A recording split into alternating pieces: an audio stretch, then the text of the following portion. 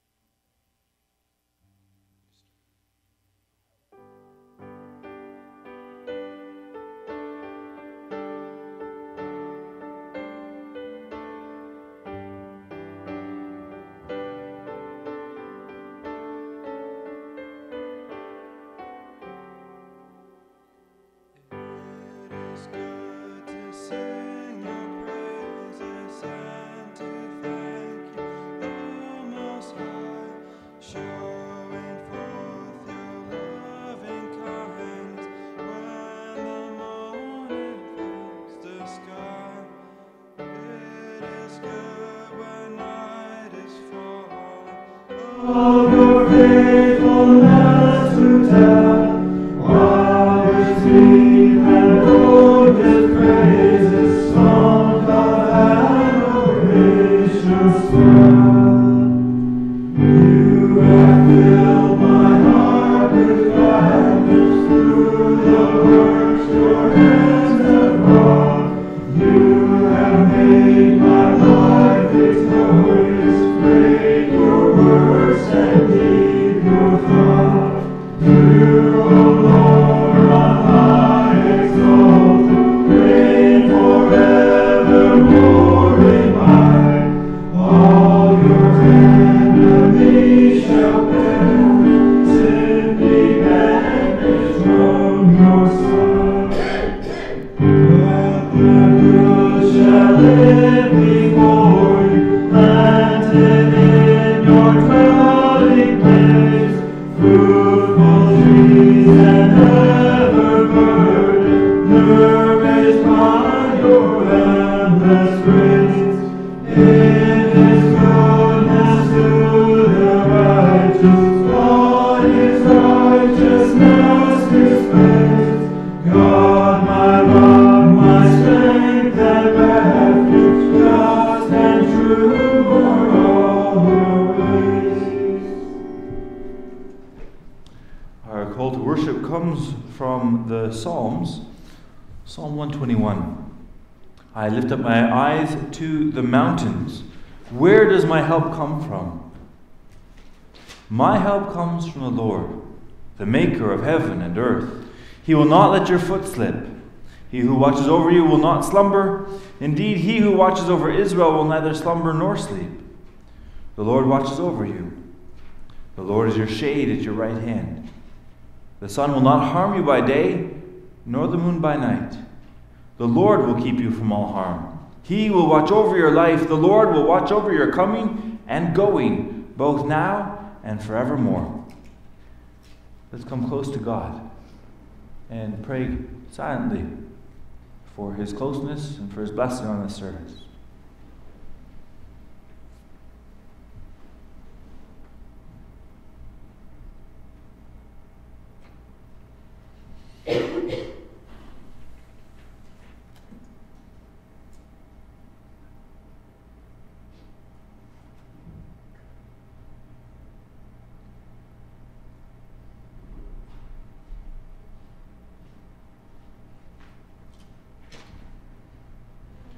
Be still and know that I am God.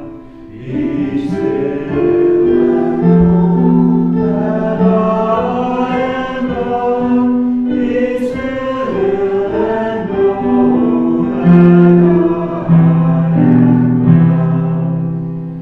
Again. Be still and know that I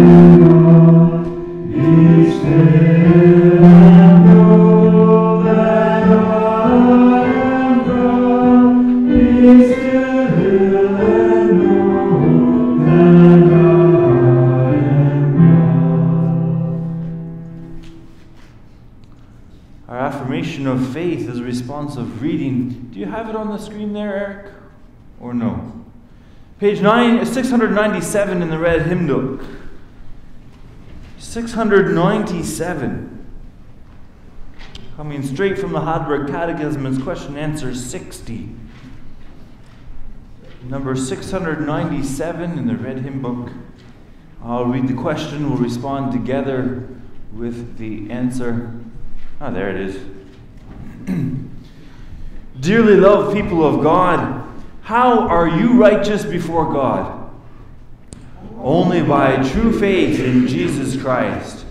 Even though my conscience accuses me of having grievously sinned against all God's commandments, of never having kept any of them, and of still being inclined toward all evil, nevertheless, without any merit of my own, out of sheer grace, God grants and credits to me the perfect satisfaction, righteousness, and holiness of Christ, as if I had never sinned nor been a sinner, and as if I had been as perfectly obedient as Christ was obedient for me.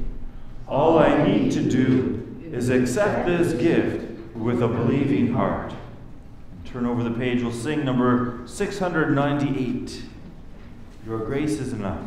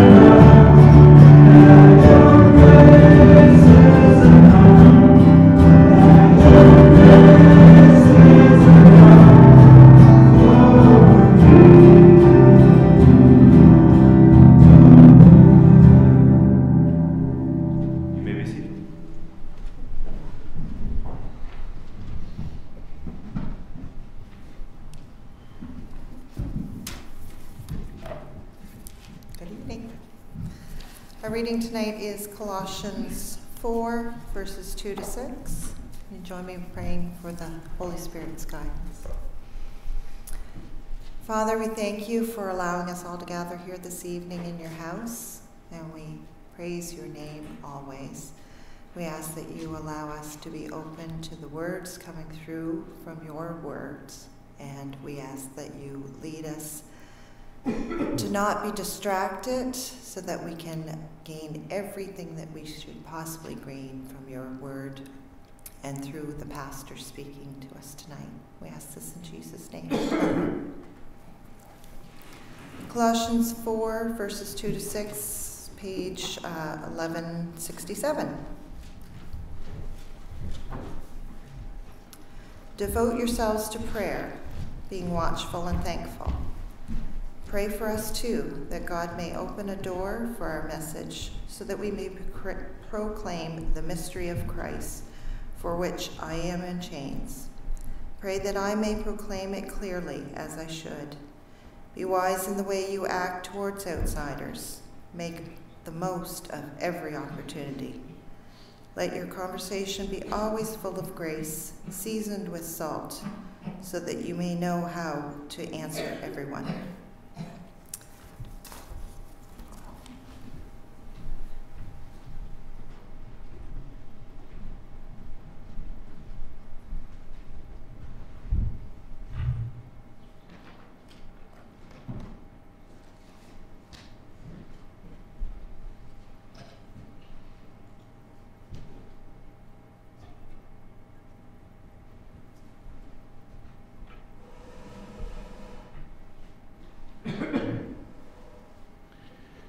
Dearly loved people of God, if you were following along with the daily readings that got emailed out, you may remember that we used this passage earlier on this week.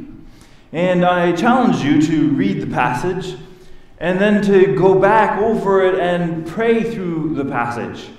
And I don't know if you've ever done that before, if you've ever worked with praying with Scripture, but I thought if you hadn't, this evening would be a good time to try something like that. So here we are all scattered throughout the whole sanctuary, and we're going to pray together, interspersed with me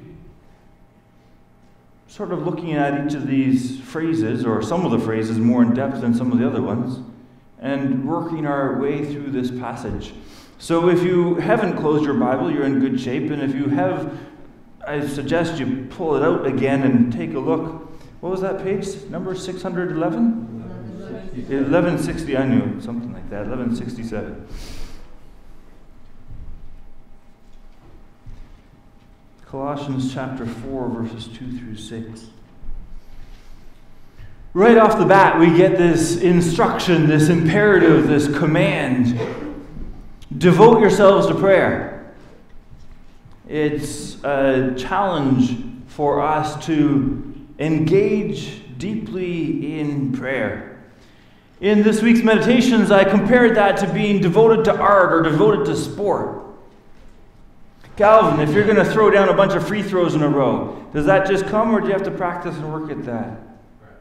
Oh, well, for some people, no, it doesn't just come. It's practice, right? You have to be devoted to this.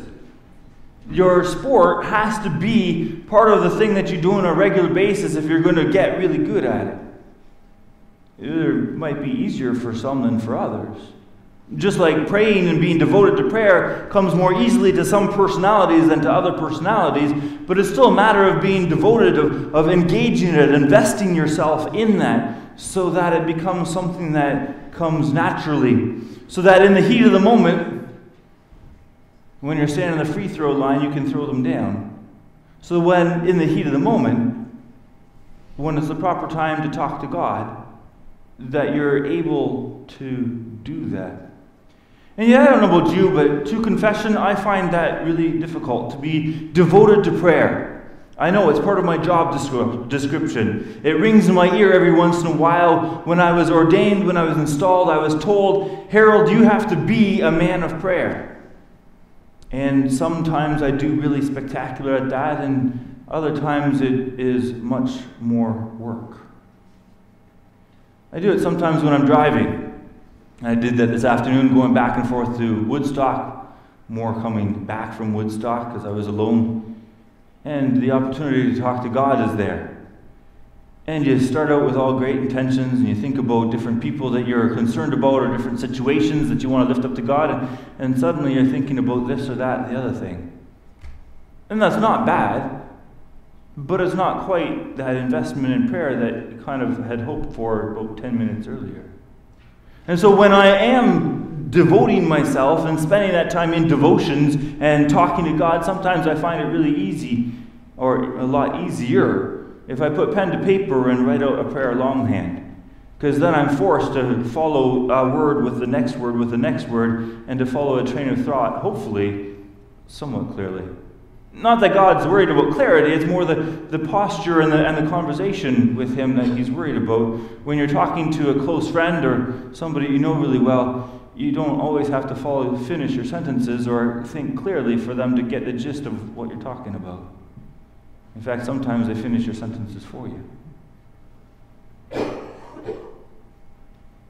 So is this a challenging thing to be devoted to prayer?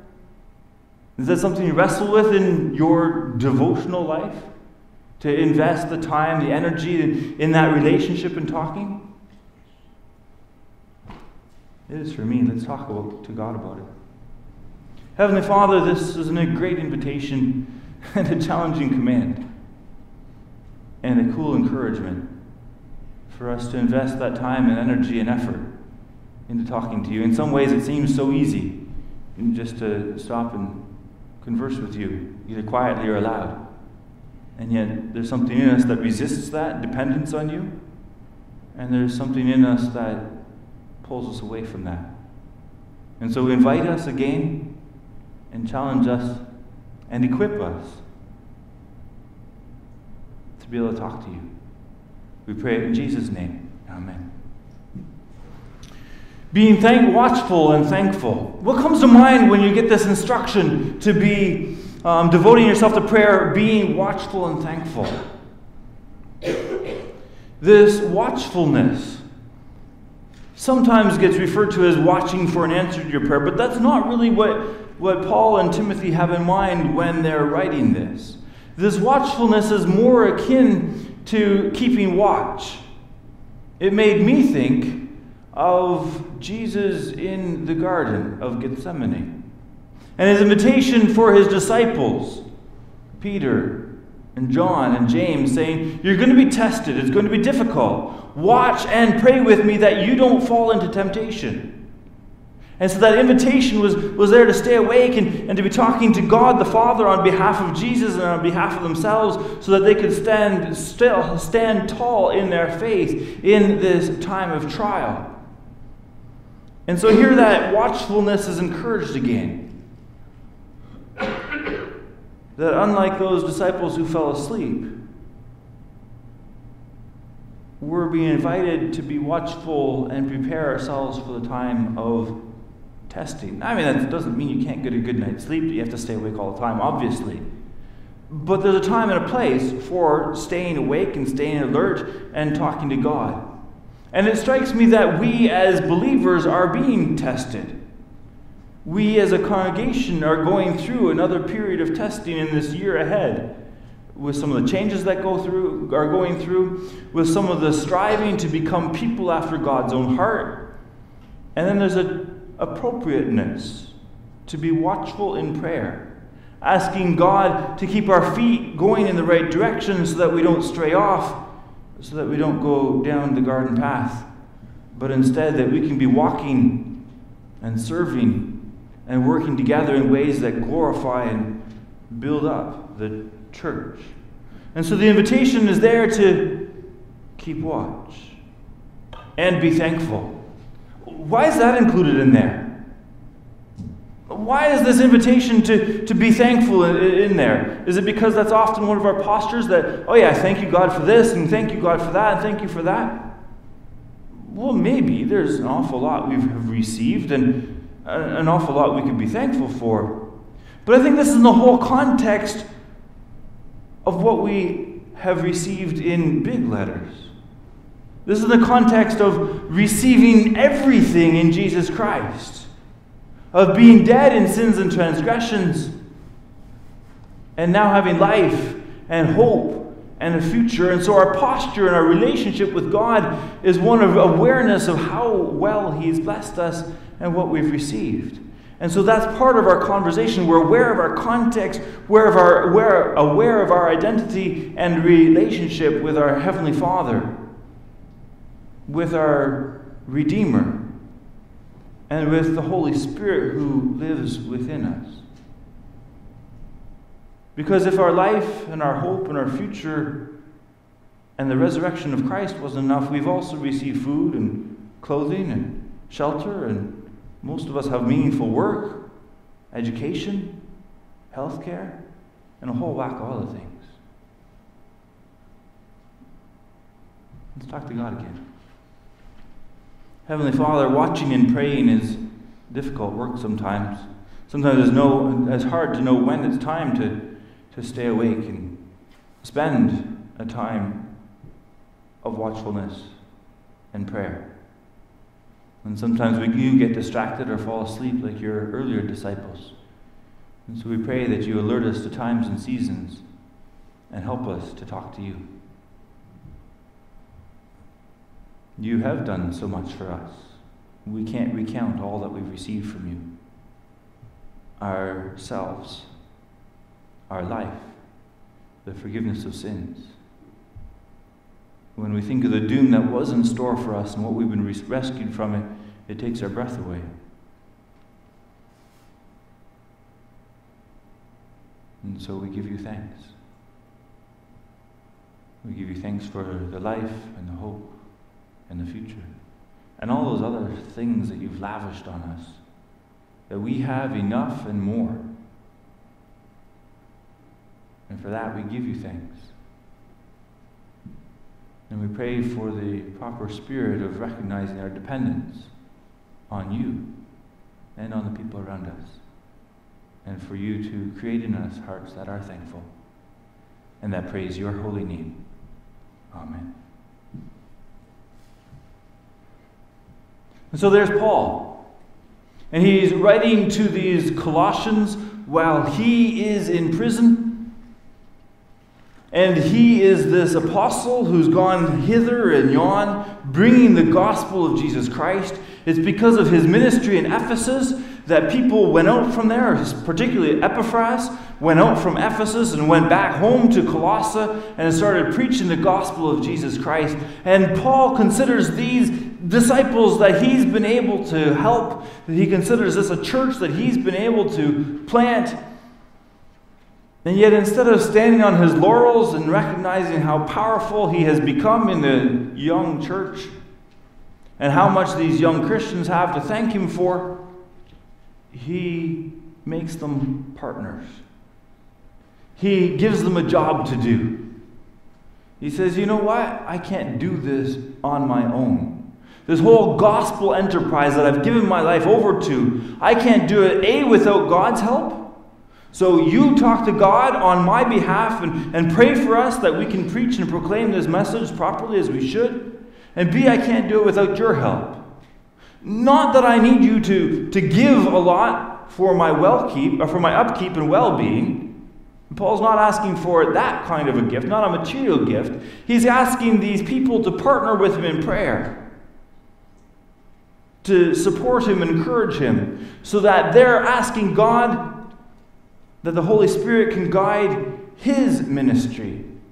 And he thinks it's amazing what options he has, what opportunities he has. He is in prison, and yet he says, though he's in chains himself, that God has opened this door for the gospel to be proclaimed, and for him to give this mystery of Christ to the people around him.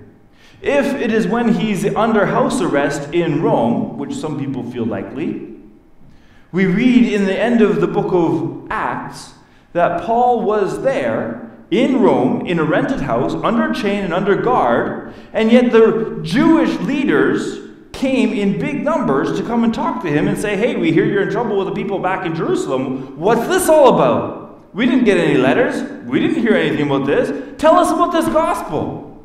Wow, what an opportunity. And you can partner with me in helping me say the right things to these people. And you know what else? I appealed to Caesar, and my judge said, well, you appealed to Caesar you're going to go. I'm going to proclaim the gospel of Jesus Christ in the highest court of the land. Pray that I can do that properly as I ought to. Pray that Timothy, who's partnering with me, and the other people that are around me as well, can also bring this gospel the way they ought to. This is a partnership request. And saying, you know what? Humbly, I can't do this myself. I need God's help. I need your help in order for this kingdom enterprise that we're on together to keep on going. It's bigger than just Paul. It's bigger than just any one of us. It's something that the people of God do together. The body of Christ does together. And he says, pray that I can proclaim it clearly as I should. You kidding me? Paul has been preaching this gospel for years and years and years and years. You think he'd know how to do this? That he'd have this message pretty clear? And yet, sometimes there's stuff that gets in the way and distractions that get in there. Sometimes leaders get off track. And so again, he's asking for that help and support from God and from the people around, that he can do this. And it's an invitation for people to pray for people who are in cross-cultural ministries, because there's all sorts of barriers there to bringing the gospel and stuff in the culture and the community that some newcomer into that culture doesn't always understand. When I read this, I think of my friend and colleague, Reverend Istavanos Bahago. I got to know Bahago when he was in Nigeria, Donga, Nigeria. He and I talked often while I was there in 1991. How many years ago was that? 24 years? That's quite a ways ago. But we've kept up a correspondence over the years. And now he is no longer in Nigeria. He's in Sierra Leone. Again, it's a cross-cultural experience. Yes, he's black African. And the people that he's ministering to, most of them are black African as well. But he comes from a certain tribe in a certain place and is being brought to a different tribe and to a different place. And there's barriers and obstacles for that ministry. And he's invited me and a whole whack of other people to do the same type of thing that Paul said, of praying that the door gets open, that the gospel message can be proclaimed. And I love getting his monthly emails. He includes pictures and all sorts of stuff. And the gospel is going out powerfully in Sierra Leone. And people are responding. And baptisms are happening. Adult baptisms. And children's baptisms. And the kingdom of God advancing powerfully. And people are grasping hold of it. And it's really neat to watch from a distance. And so here again we pray, those of us who are in leadership, the elders, the deacons, the pastor of our congregation, those who are engaged on the front lines of mission and teaching, we need that partnership with the whole body to pray that the gospel message can come out from this place, that the community around us can hear and can respond, and that we have boldness, the time and the place to speak of it. But we'll get there. There's more to this passage, but let's talk to God again. Heavenly Father, we're really thankful for your word that goes out powerfully and accomplishes exactly that which you have in mind for it. That promise from Isaiah 55 is extremely encouraging. And yet we humbly ask for your help, because we're just normal people who put our pants on one leg at a time. There's no supermen or superwomen around here. And we are completely dependent on your leading and your guiding. Holy Spirit, we need you to prompt us for the time to speak and how to speak and how to do this so it glorifies you and builds up your people. And so we pray that we can be faithful in lifting each other up as we're engaged in this kingdom building process. We pray this not so that we look good or so that we can claim great fruitfulness in our own activities, but so that your kingdom comes, so that your will is done, and so that the church can go forward, and many people can be added to our number daily, whether here, or in Sierra Leone, or Nigeria, or wherever your gospel is being proclaimed. We pray this in Jesus' name. Amen. Paul sees extremely close continuity between the work that he's engaged in chains, in Rome, and the work that the people back in Colossae are doing day by day. And so he instructs them, be wise in the way that you act towards outsiders. You see, they're working as well on this Kingdom of God project. While they're going about their daily activities of harvesting or of selling or of tanning or whatever they're working on, they're part of this enterprise of building up the Kingdom of God, completely related with what Paul is doing of proclaiming the gospel. That's a bit of a challenging thing because the Christians in that culture were out of step with the local religions of each of their towns that they were in. And so there was a high place above Colossae where the temples were, and the people who were part of the Tanners Guild would go up there together at the right times to bring the right sacrifices so that the right gods blessed their work and it brought them prosperity. And there you are, as a Christian tanner, and you're not participating any longer in these idolatrous activities that everybody else thinks is going to bring prosperity. Well, what's that all about? Don't you care about the prosperity of our city anymore? What's this whole thing about praying to this other God, the one that we've never heard of? You're not doing what we're supposed to do. And you're not even bowed down and claiming that Caesar is Lord. You're talking about this Christos as Lord. What's that about? Don't you care that we be this special place in the Roman Empire and that we have all the privileges and powers that come along with respecting Caesar as Lord? Come on, you're out of step with the rest of us.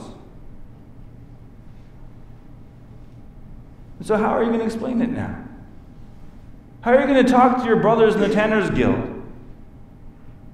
What do you mean you're not going up with us to do the usual thing that you've been doing for years? What's gotten into you? Well, wisely, respectfully, you give the reason for the hope that you have. In a conversation that's full of grace. You know what?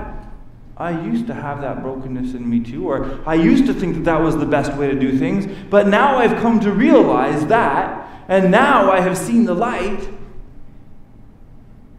and this is where my hope and my comfort and assurance is. So that you can bear witness to the love that you've received in God from Jesus Christ. Give witness to the faithfulness you've experienced in God's covenant promises. See, Paul is inviting them and challenging them to be part of this mission that the whole church is engaged in and that he's engaged in even in chains. And says, come on, you get to do your part too. And it's not hard, not easy, it's hard. And therefore, you have to be wise about this. You have to be gracious about this. Your conversation has to be filled with salt. What does that mean? Well, there's two ways you could take that. I mean, Jesus talks about being the salt of the earth, preserving power, tasteful power, something that's distinct and that adds flavor and benefit to the community around them. It's one sense you could take it in. One of the commentators that I looked at said that maybe this refers to a figure of speech that was used in those days about being wise in the way that you talked.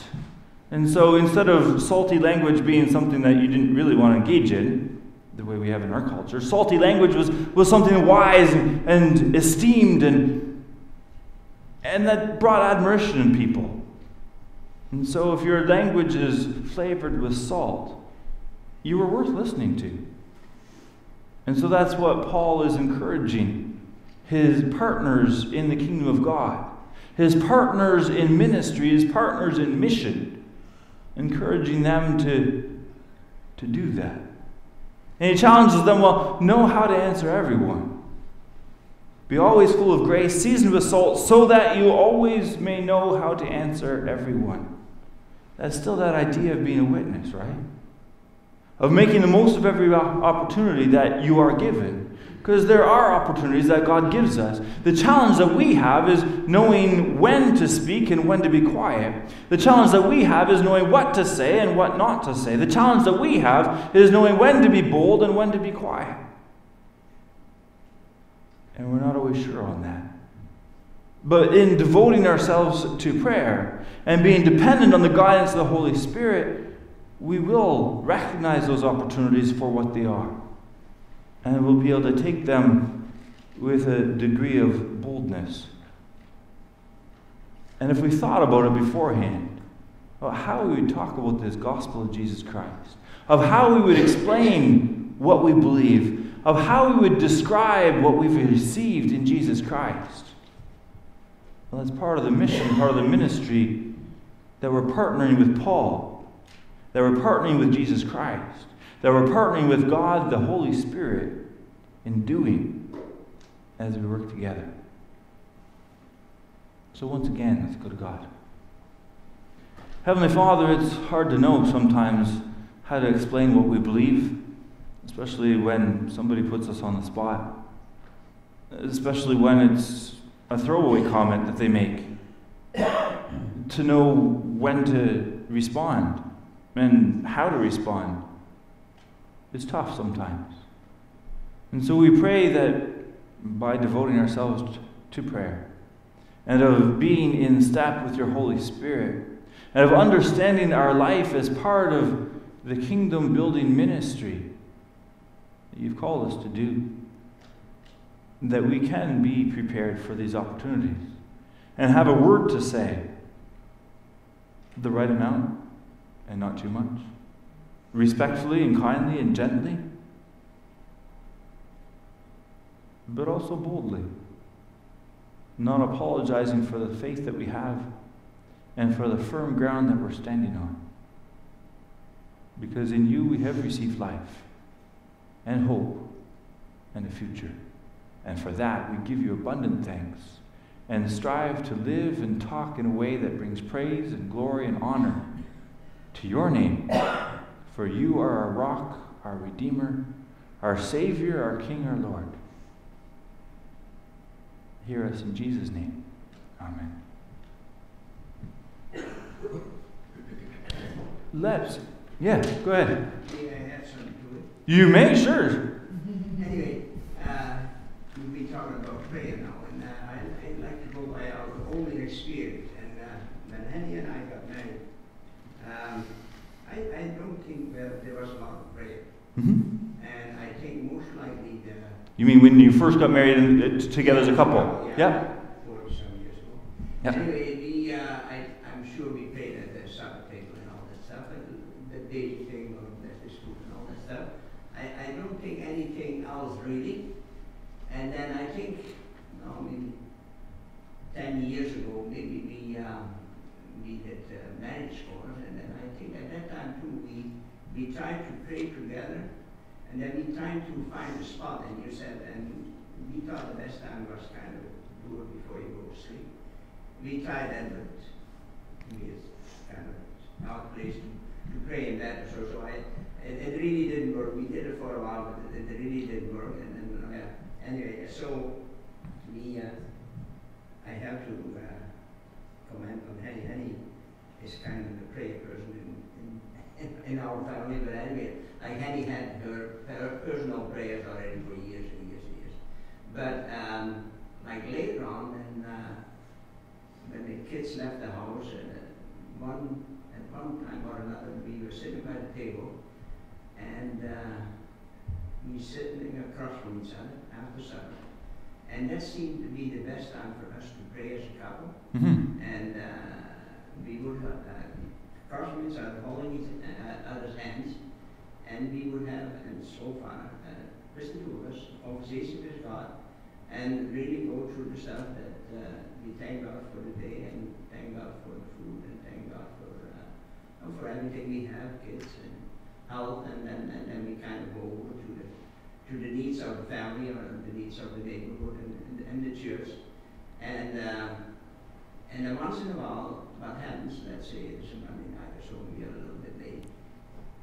It doesn't happen. Mm-hmm. We have to go sing or so I mean, 6 o'clock, we gotta go. Anyway, so then suddenly the next day or so, we say to each other, we didn't pray last night. And we kind of felt it. You noticed the lack of it. Yeah, the lack. Good. No, yeah, the lack, we didn't do it. And Yeah. we have that habit now, and yeah, I think you have to find a spot where it works for you. I mean, if it works for people if they get up early in the morning, let's say it's 6 or 7 o'clock, and they want to spend their time at that time with God, I think that's the way to go. I think you have to find that particular time that works in your circumstances. That's all it is. Thanks for mentioning that. Any other thoughts or comments? Then let's sing. What a friend we have in Jesus. Number 898 in the red hymnal. We'll stand to sing.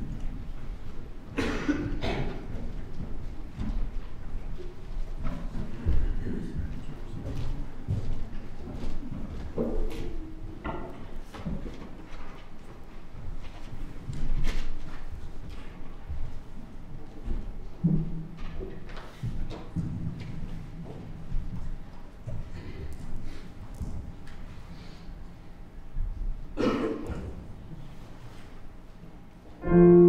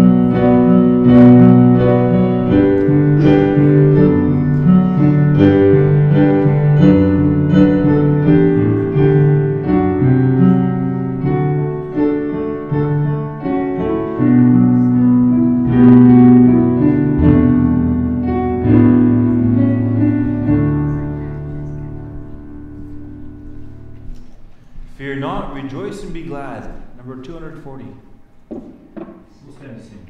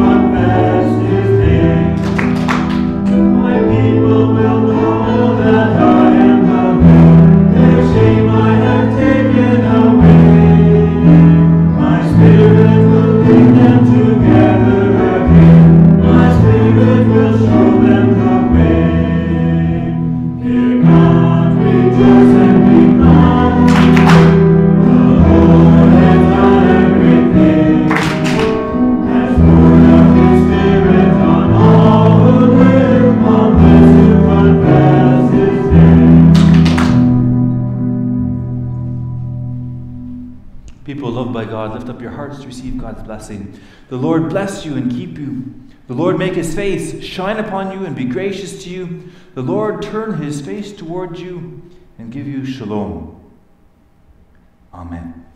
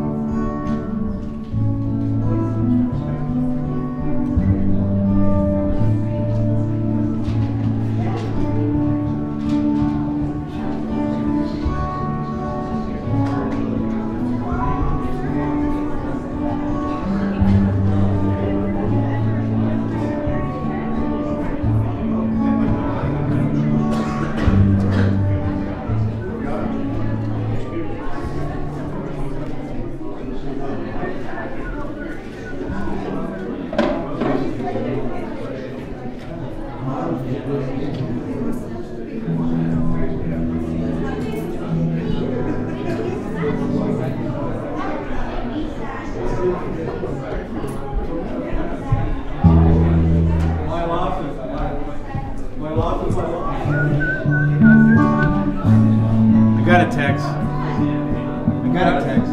I got it.